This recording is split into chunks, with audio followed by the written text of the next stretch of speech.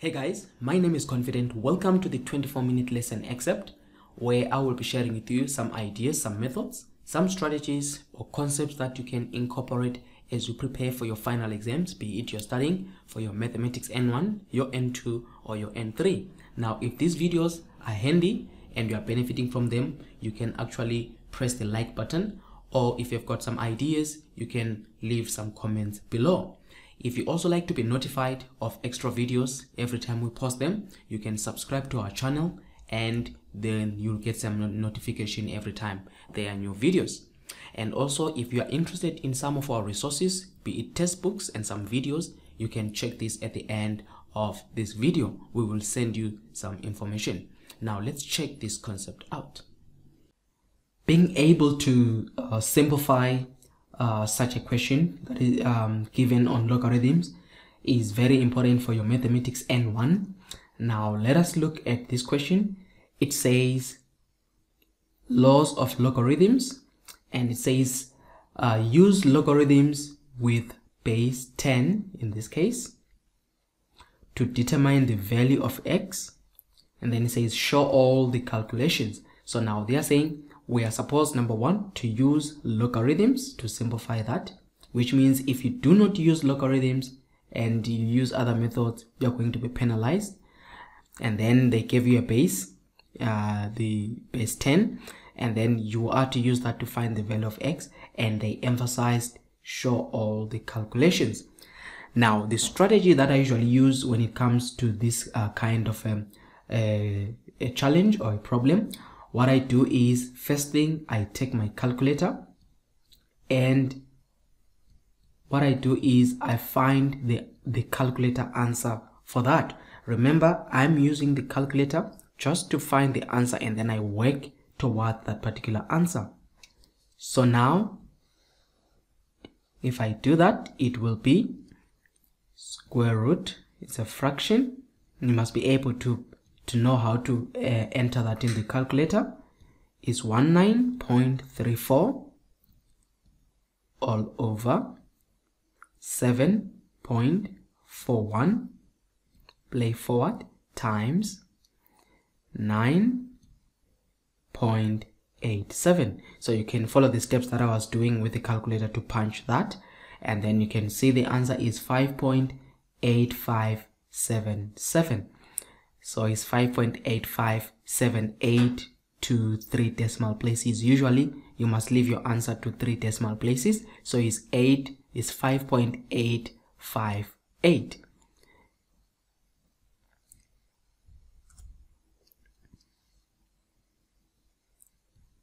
which is 5.8577, which is 8 to 3 decimal places.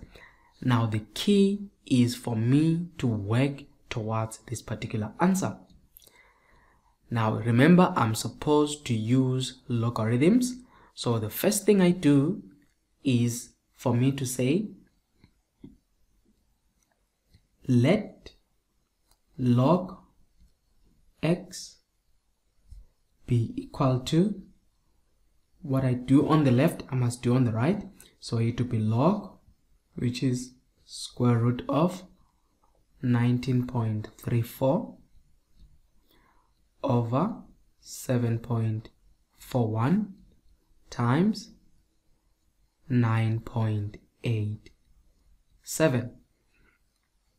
So this is what I have done. I have just introduced log on the other side and log on the other side. They said use base 10. Now the fact that I just said log x, it means by default there is a base 10 there, and by default there is a base 10 there. So it's not a must to mention the base 10. You can leave it out because it is known that log x, the base that is by default, you will be working in base 10. If you want, you can continue to be writing log base 10 of x, log base 10 of that, but it is not a must. The next thing you need to do, remember, we still maintain our log x. The key things are on the right hand side. Now what I need you to notice, number one, we have a division sign. So we have a division sign, and number 2, which is your number 1, and number 2, we have a multiplication sign. So it is important for you to know the laws of logarithms concerning division. It says if you are given log in base of a of x over y is equal to log in base of a of x. Because of this division, remember x over, so it becomes minus log in base of a of y.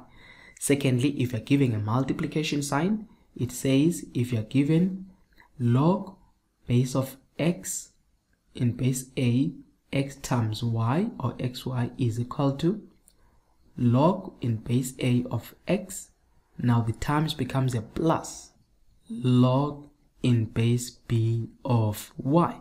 So there is the part, the division sign is the subtraction sign, the multiplication sign is the addition sign.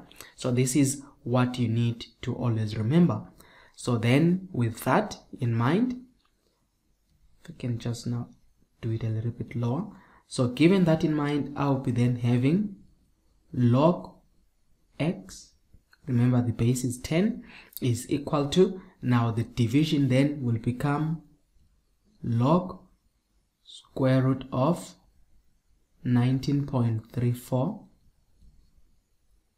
Remember the division then becomes minus log 7.41, and the times become plus log 9.87. That's basically what the division as well as the multiplication mean in that case. So this I can continue with log x, but just to write on the right hand side. Now the next thing is to understand the square root means it is the same as saying log 19.34 and then this to the power of 1 over 2. Are you understanding that?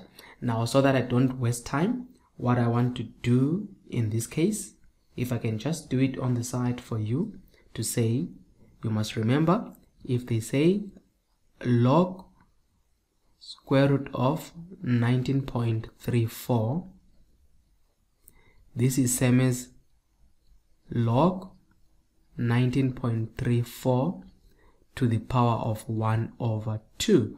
Now this particular power, what it does is in this particular part, that power will come to be 4. So this will then become 1 over 2 log 19.34. I'm using also a law of logarithms whereby the power will drop there. So if I can then write on my side here, it will be 1 over 2 log 19.34 minus log 7.41 plus log 9.87.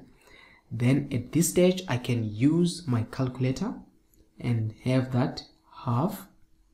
Now I'll be using my calculator for the logs. Remember it said I must show all the steps.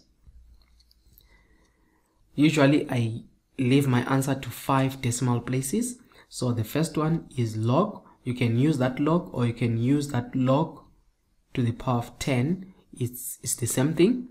I can still use that log 19 because already it is to the power 10. 19.34.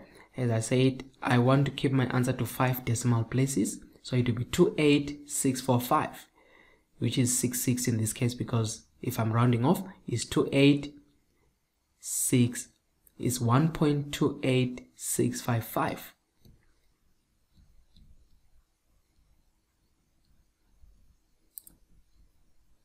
And then minus, again, just to verify if I did correctly, that is correct. And then log 7.41 in this case it will be 0.86981. So it's 86981.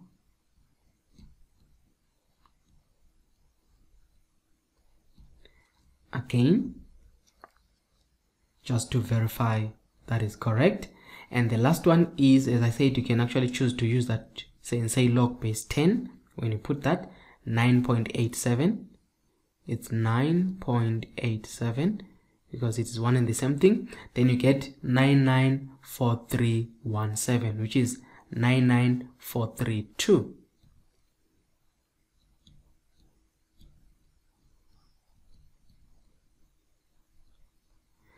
Again, to verify, 0.99432. Now when you have done that, what you need to do is for you to find the final answer to that. So what I'll do then, I'll have 1/2 bracket 1,28655 minus 0,86981 plus 0.99432. So when I've done that, I'm getting 0.767785. So it's 767785.